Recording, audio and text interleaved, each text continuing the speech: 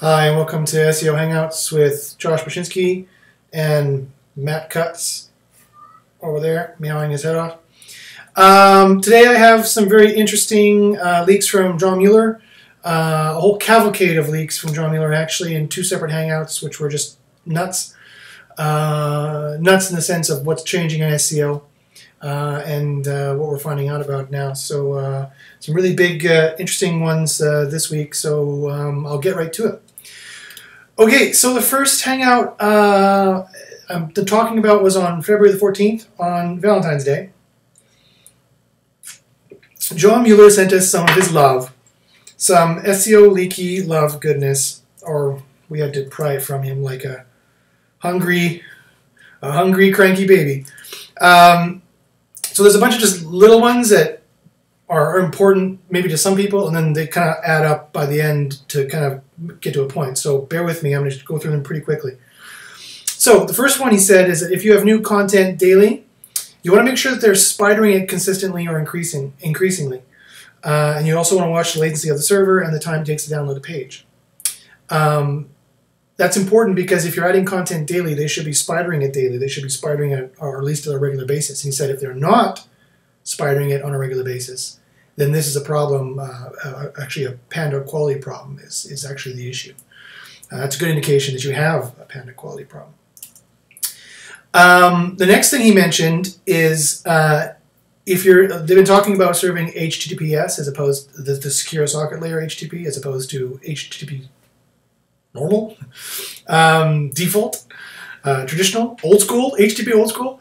The issue there, though, is that if you said you have to have a robots text for each version of the site, the HTTPS version and the HTTP version. It says if you don't, then they'll use the robots text for the HTTP version. And if it doesn't stop them from crawling the HTTPS, then they will crawl the HTTPS, and then you will have duplicate content issues. However, it's not necessarily an issue, and if that's the only thing wrong with your site, you don't even have to worry about it. It's like such a minor thing. It's like having a cold for a day. You know, for a regular human being, that's not a problem. It's for someone who's already sick that it can be a problem, right?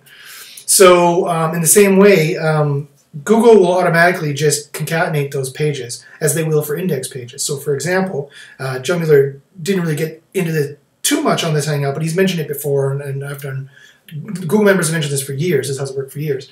That, for example, let's say you have https://redapples.com/ whatever, and http://redapples.com.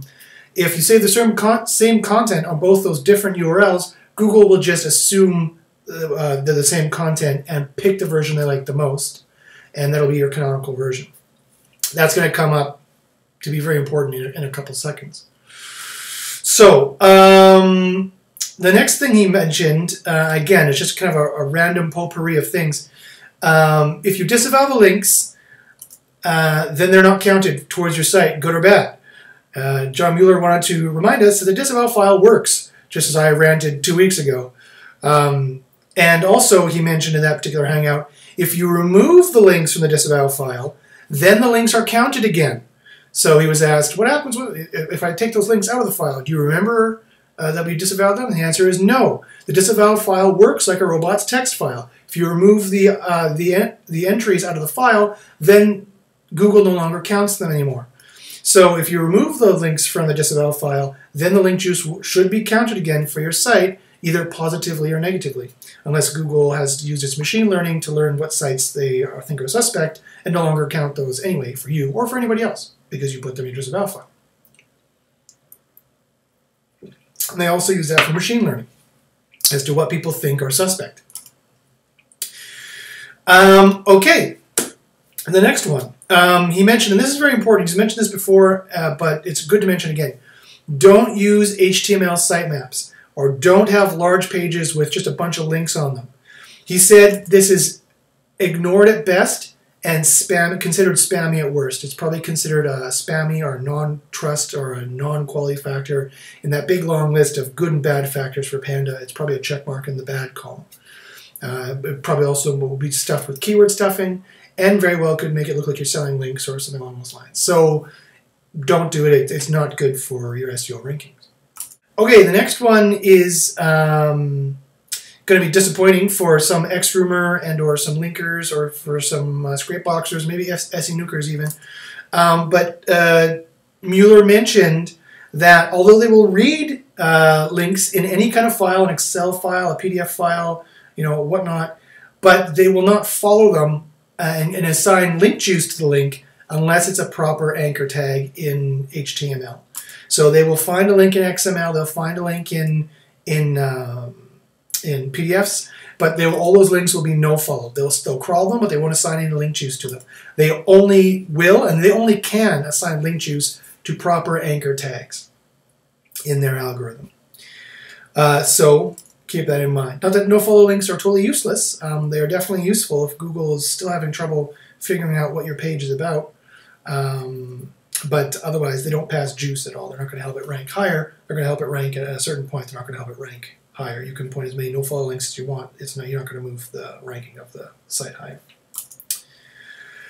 Okay, and next, second last thing for this particular Hangout, he mentioned the click-through rate again. Someone directly asked him, do you guys track click-through rate from your Google search page to the page and then bounce back? And of course, when you directly ask him, he has to say no.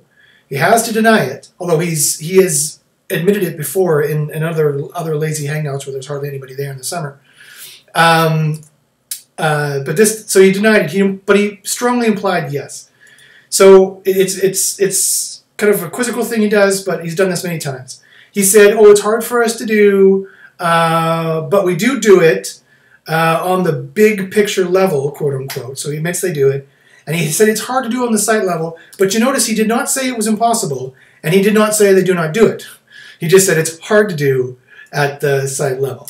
But he's already mentioned before, and they mentioned the book In the Plex. The title is called In the Plex. That they do this click-through rate analysis. And he has mentioned before that it is part of their quality algorithms. He's mentioned before whenever he talks about quality algorithms, he means Panda. So he has mentioned before that it's a trigger in Panda.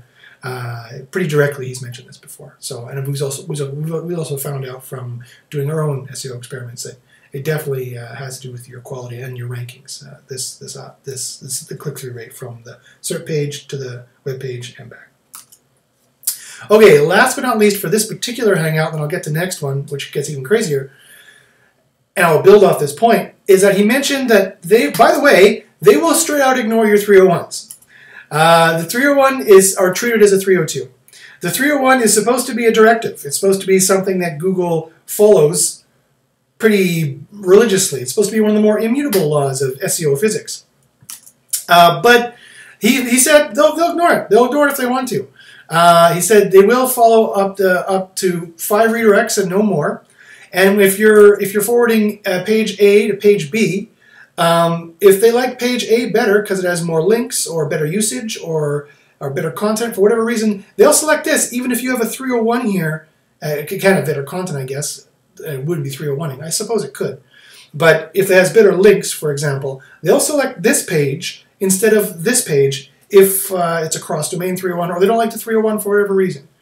So keep that in mind, that if it looks nicer in the SERPs, quote-unquote, is what they said, is what John Mueller said. So keep that in mind, that if they're not respecting your 301, it could be because there's quality issues with the target page and as compared to the originator page.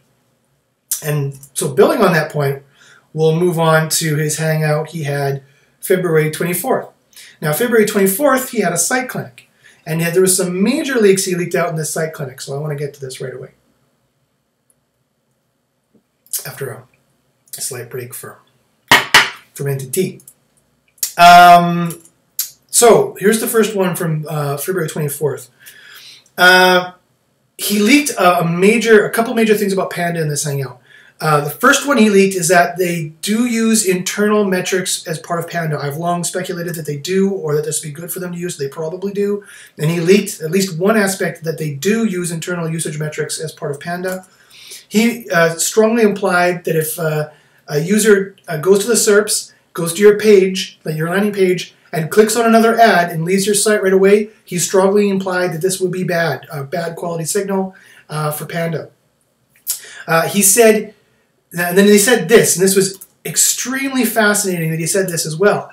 He said you have to have your site optimized for maximal usage and maximal sharing before sending traffic to it of any kind.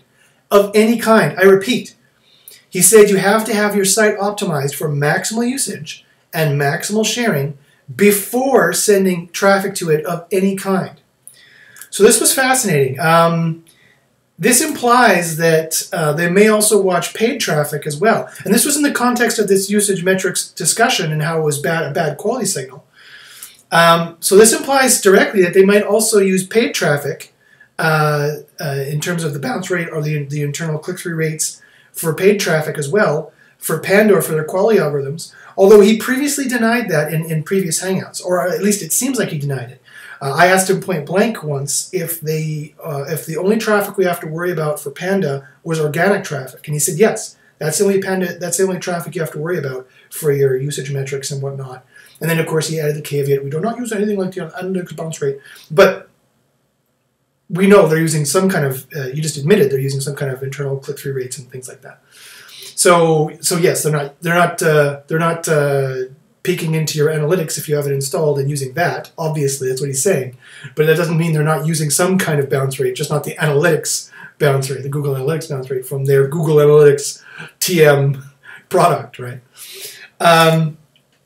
So this is fascinating. The implications of this, not only that paid traffic that bounces could get you in hot water for Panda, and so basically from now on, I'm going to take it as a risk mitigation strategy to watch that traffic to make sure that it is responding really well for a number of reasons, not the least of which is you want the best bang for your buck for your paid campaign, but also now apparently it might also get you in hot water for your organic efforts as well. But not only that, but it seems that the new site Honeymoon, which he's going to mention later on as well, seems to people have already long noticed this. The new site Honeymoon, new sites seem to get ranked, and then for a few months, and then they go away. Later on, John Mueller is going to admit that they do have a new site Honeymoon. It's like a split test for them, and they're doing comparison A/B testing to see if the new site performs as well in terms of usage. In terms of usage metrics, it performs as well as the other competing options that they have there. And he's fully admitted that before. So there's another way that we know that they use usage metrics.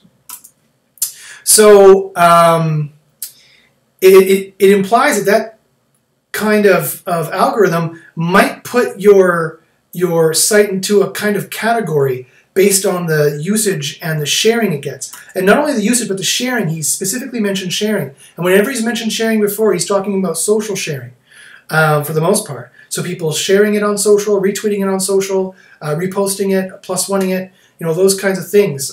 Usually in the context of, they don't want to mention Google+, but they really mean Google+, but they also mention Twitter and things like that.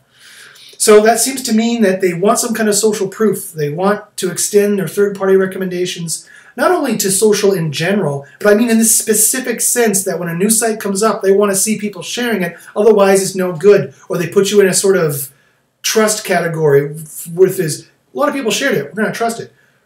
Hardly anybody shared it, we're not sure if we should trust it. Or nobody shared it and it's stuck with keywords, we're not going to trust it at all, and suddenly you have a higher chance of being hit by Panda, higher chance of being hit by Penguin.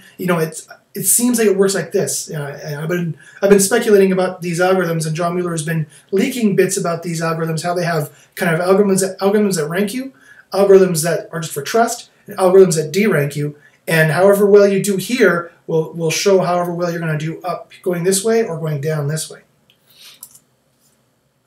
Also, here's another major leak for Panda. He also further implied strongly that for 4 pages, 500 level error pages, site errors, server response error pages, garbage pages, this is all going to be a quality factor in Panda, especially if it shows up on the index page. These include PHP errors, MySQL errors, as to the full page or part of the page or parked pages.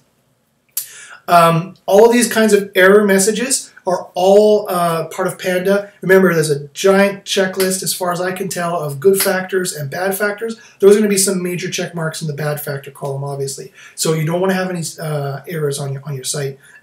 not even for no longer than a 48-hour period, that's for sure. All the testing that I've done seems to indicate anything longer than a 48-hour period, and that's when you start to have some trouble. Okay, and that kind of dovetails into this extra leak that he gave us. And this extra leak is kind of an example of this point, is that Google is machine learning. Google is alive. It is Skynet, right? It is thinking. Google probably is as smart right now as probably a 3 or 4-year-old kid. Everything in Google is machine learning, and that means everything is a statistical analysis. And because everything is a statistical analysis, you know, if they have this many links with this much anchor text pointing at this page at this time with this many people, you know, and with this much traffic or not, you know, all that kind of Bayesian filter, that statistical analysis, then they'll take an action. And the action they will take is directly not a black and white binary. At least most of the time, it looks like more and more it's a statistically proportionate response based on the statistical analysis of the risk or the suspicion of what they found. And so here's a point that he leaked that illustrates that beautifully. For example, geo-targeting. You would imagine that geo-targeting is a binary, right? Either, you know, redapples.fr is probably supposed to be completely irrelevant to France or not, right? But not in this case. Even geolocation for them, even the geolocation algorithms he mentioned work on a partial best guess basis. Again, they're geolocation algorithms. Even their geolocation algorithms, which you would think should be a pretty strong signal, just like the 301 directive, is worked on a partial best guess basis. And so he explained how that means that even if you have a .com or even a .co.uk, depending on the location's specificity of your content, what your content talks about, what abbreviations it uses, what money signatures it uses, etc. And if you don't have an hreflang set up, it might not fully rank you for that area. So even the geolocation, even if you bought a .ca and then there's no other signal, it's only proportional that they think that you're probably relevant for Canada. You have to set up an hreflang and or the webmaster tools to say, I am relevant for Canada. Those are the stronger signals. But even then, it's not a fully, he talked about how it's not a fully black and white issue, and it's still proportional. And they will still, based on quality and trust and authority factors, decide whether or not you're relevant for Canadian searchers or any other searchers or searchers at all. So everything is, so remember, Google is completely arrogant and everything is machine learning based. All the previous directives are now just suggestions for them, and they're going to decide when they're going to trust it or not. And so keep that in mind when you're doing your SEO, is that everything is proportional based, everything is using the statistical model, everything is using machine learning. And as Matt Cutt's recent video, which I'm going to cover in detail in a future Hangout, because it was golden, by the way. It's got like 60 views. Nobody watched it because it was talking about some programming languages they use in the back end, some tools they made. But that was gold. That was the video you should be watching. And I'm going to cover it in a future video. But just suffice to say for now, if you watch that video, if you're one of the 60, if you're one of the other 59 who watched it, you know very well that their programming tools and machine learning is getting crazy, stupid advanced. And so that's what they're using to rank everything these days. And they can more or less do this on the fly.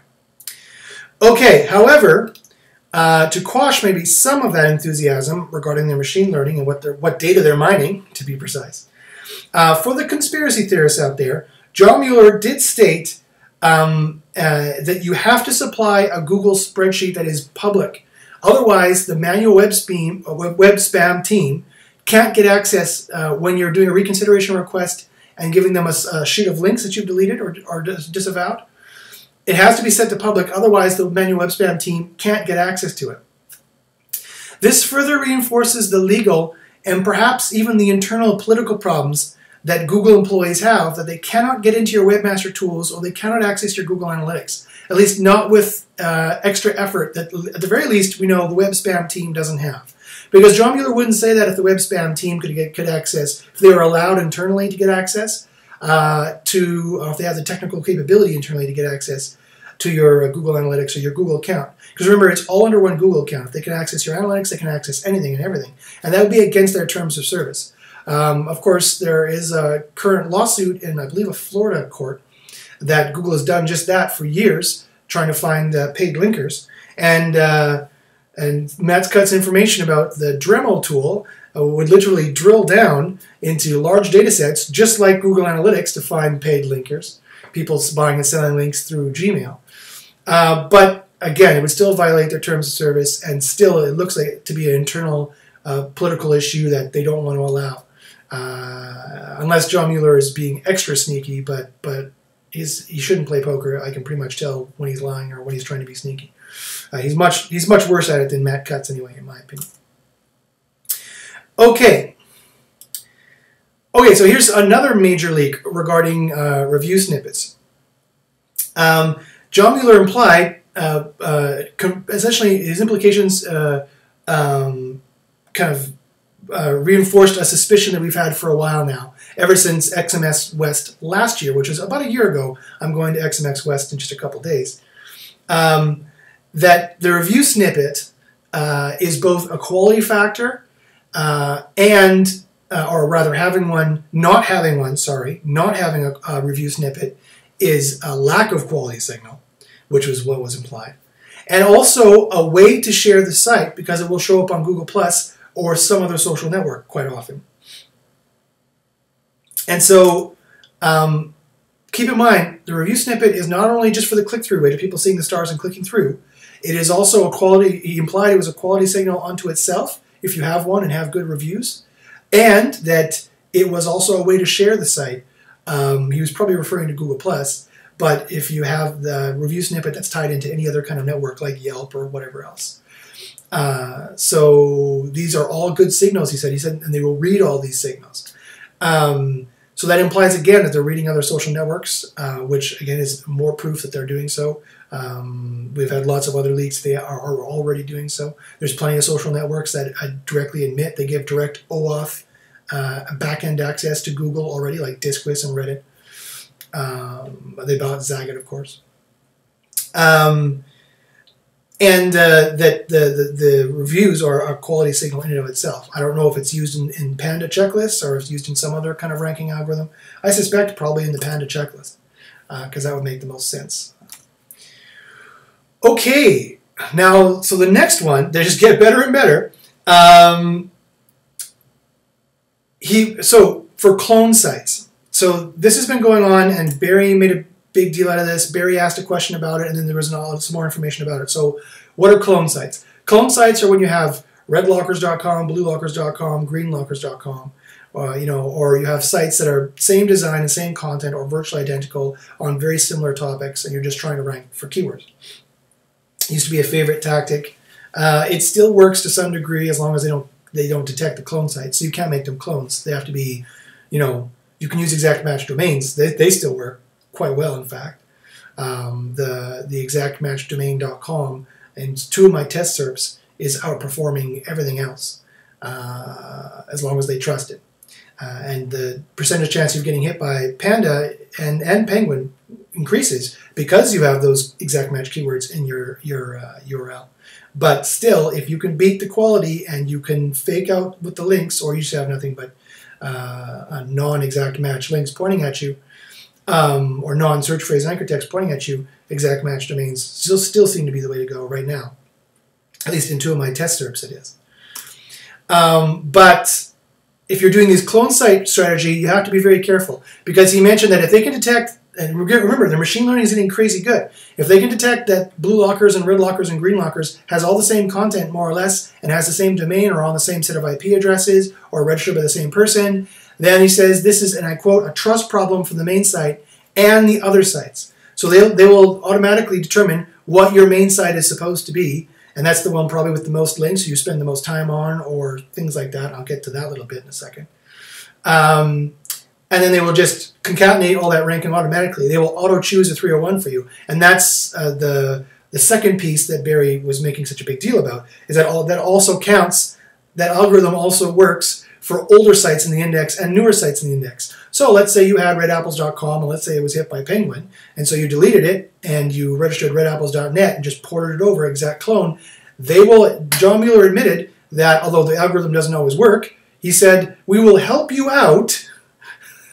We will help you by doing an automatic 301 from the old site to the new site, because it's just a complete exact clone, and so we will forward all the signals, good or bad.